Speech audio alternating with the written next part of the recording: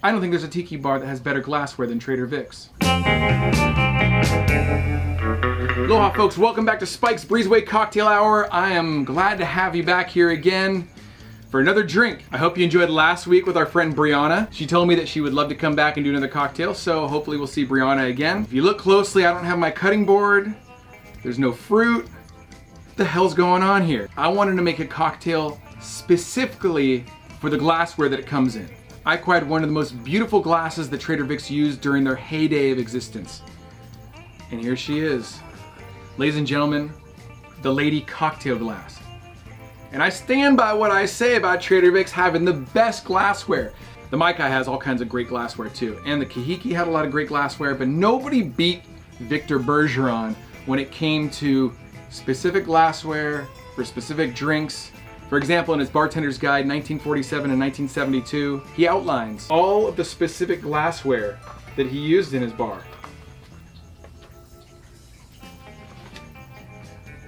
Isn't that incredible? And that's just the glassware. There were tiki mugs, there were coconut mugs, there were barrels, all kinds of stuff. He even had like a nautilus shell. Did he? Yeah, of course he did. And actually, that stuff pops up later in the book. Marine tumblers, big shot glasses, the voodoo tumbler that's like one of the most rare glasses from Trader Vic's.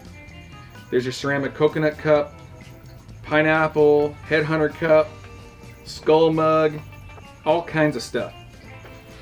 So I stand by my comment saying that I think that Trader Vic had the most incredible assortment of cocktail specific glassware. I mean, it must have looked like a mess like in the kitchen, right? Or he was super organized. I don't know, I've never worked in a kitchen before. You know, I thought this was gonna be a quick video because this is a 3-ingredient cocktail. There's really nothing to it. There's no cutting oranges or limes or lemons or anything like that. Once I get going, I realize that I have a story to tell. And let me show you some of my Trader Vic's glassware collection. Like the Tahitian mug that was used to serve the Pinky Poo and the Honi Honi. The ceramic coconut cup that was used to serve the Mahini and the Kamaina. The fog cutter mug that was used to serve the Samoan fog cutter. And it's really cool because these are dated on the bottom, 1963. This always seemed a little bit more 70s or 80s to me, but this is the hot buttered rum cup for a delicious hot cocktail. The headhunter cup was used to serve the Cafe Diablo and the coffee grog. The skull mug was used to serve the hot buttered rum, Northwest Passage, Skull and Bones, and all the other hot drinks. And on the bottom it says made for Trader Vic's. It's kind of got spider webs on it because it lives out here in the Breezeway, but it's kind of appropriate, right? This is one that I incidentally found in the break room at Volcom when I was working there, the surf company. I opened up the cabinets and I saw this thing sitting up there and I was like, that really looks old. So I pulled it down and on the side I saw Trader Vic's, fine old rum. Couldn't believe it. So I took it to my art director and I was like, and he's like, yeah, go ahead, have it. I don't think anybody wants that. The rum keg was used to serve the rum keg and communal drinks. It's big. And then recently I started getting into collecting glassware that is not necessarily tiki, but Trader Vic's used in their restaurants. So this is from a company, I don't think I'm gonna tell you the name of the company because I don't need everybody going on to eBay snaking all the ones that I'm looking at. Something like this would have been used for a rum Cosmo, a pogo stick, Maui Fizz. And of course Trader Vic's had their own double bucket Mai Tai glasses. I don't seem to have any around right now. I know I have one somewhere. But the crown jewel of my Trader Vic's collection, and I paid for this one. I'm always like even scared moving it around, is this glass that they call the Tiki Stem Champagne. I'm gonna have to read this one because there's so many cocktails that were served in this glass. So there was a 4.5 ounce version and an 8 ounce version. The 4.5 ounce version, you would get a gimlet in it, banana daiquiri, Waikiki, Chinese Itch, Eisenhower, King George V, Havana Gold, La Florida Daiquiri, Pink Lady, and the Tahitian Gold. So one of those cocktails we'll end up making just so we can use that glass. But that's not why we're here. We're here for the lady glass. I gotta put this away. And the lady glass is this maiden holding up this bowl And in that bowl at Trader Vic's, you could get the pink cloud, the white cloud, the cucumber, the grasshopper, the harbor light, and the white coral, and any other after dinner drinks.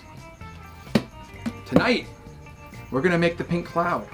Now the pink cloud lives on the back page of the menu as we go past the rum keg, Samoan fog cutter, all these incredible glasses that they use to serve stuff in, the coffee grog. And the pink cloud is in the after dinner drinks, those special concoctions which complete a dinner. We offer a fine selection of cognacs and cordial.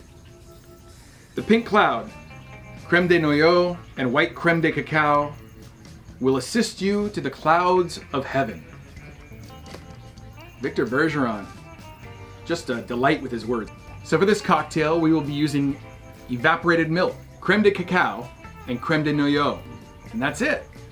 So let's get to mixing. So in the 1947 to 1972 Trader Vic's bartending guide, Victor Bergeron tells us that he would like us to use evaporated milk. I don't know what that is. I don't know what that smells like. Some kind of cream, really. Okay, well the lid's down in it now. Don't know what to do about that. But I do know we need 3/4 of an ounce of it, so. There's 3/4 of an ounce, and we will pour this into this glass. 1 ounce of creme de cacao. Ooh, 1 ounce of that.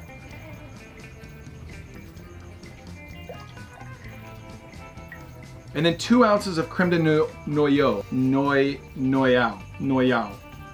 I had to look it up. I had to do the pronunciation thing on the internet. I had no idea how to say that. Creme de noyaux, I believe is what it was. If I'm wrong, mention it in the comments below, because I don't like to be wrong about these things. But I'm also not French. See, now I'm like, is it French? I hope it's French, because I don't want to be wrong about that either. Okay. What does that smell? Cherry. Yeah. It's like a cherry thing. Okay, 2 ounces. Okay, cherry is not exactly my favorite flavor. Let's watch the color change. Whoa. Lovely. Okay, and as per most Trader Vic cocktails, we're not using the Hamilton Beach mixer, we're gonna be shaking this. Let's move her out of the way.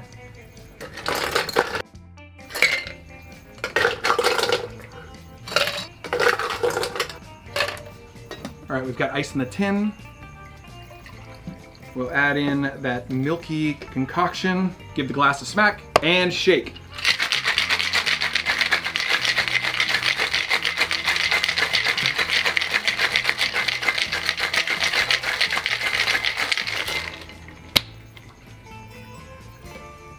All right, it looks like a frothy pink milk.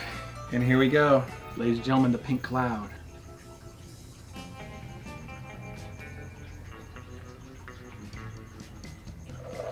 It looks like my bar runs downhill just a little bit, so I can't get it quite even.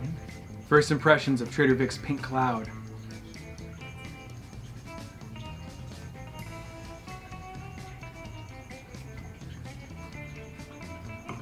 Oh my God. Oh my God, that's good. Holy smokes. That tastes like drinking a cupcake. Oh my, it's like vanilla cherry ice cream that's been melted. Whew, man, what did this cost? I think this menu's from the 70s or 80s, but $5.50. Okay, let's see if we can figure out how to compare it. The Mai Tai was $7.50 at that point. So cheaper than a Mai Tai. My God, that's good. Wow, and can you imagine this thing coming to your table with this beautiful figure holding up the glass? It's just gorgeous. I'm telling you, the tiki thing, and I know this particular thing doesn't seem all that tiki, but it's all about escapism. And that's what I love so much about the whole genre. My God, that's good. I am definitely making another one of those things. Well, folks, thank you so much for joining us once again on Spike's Breezeway Cocktail Hour. Next week, we will have another special guest, one of my good friends who also manages the Punk Rock Legends X.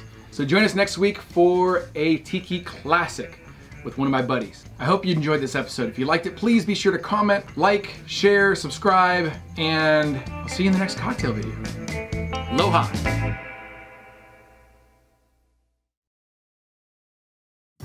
A little while ago, I acquired one of the most beautiful glasses in all of Tiki Land? Tiki Land?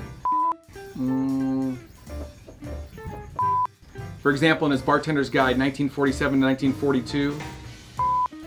I thought this was going to be a quick video because this is a 3 cocktail and was used to serve the Coffee Diablo. The Headhunter Cup was used to serve the Coffee Jesus. Was used to serve the Coffee Diablo. God, that's hard to say. A Hot Passage.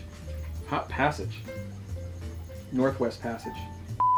Wow, this is quite possibly the cheapest piece of can opening junk. What the hell? My God, that's good. Oh my God. Woo! Oh my, I can't even believe how good that was. On diffordsguide.com, they have the nutrition stuff for this cocktail. This cocktail is 232 calories. 232? How is it so many it's tiny. All right, if I don't make another one, then that evaporated milk's just gonna go to waste.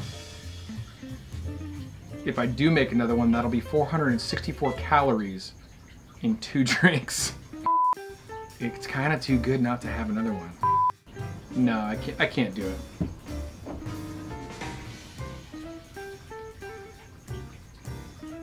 Oh, there's enough for another one. It's probably gonna be watered down, but I didn't make another one, it just appeared. Oh no, what happens if I drink this one and then I wanna make another one?